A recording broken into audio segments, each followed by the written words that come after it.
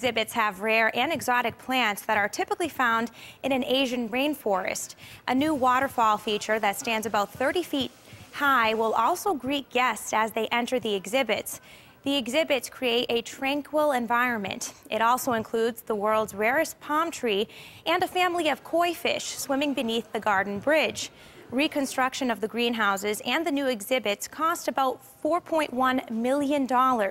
Erie County shelled out $3.8 million of that cost. It involves many new features, water features. The koi pond's been redone, the bridge, a moon gate, the waterfall's been completely redone, as well as an Asian tea room. And the idea is to create an environment that contains exotic and unique plants that we've never had in the conservatory before, and an opportunity for the public to enjoy this experience with nature.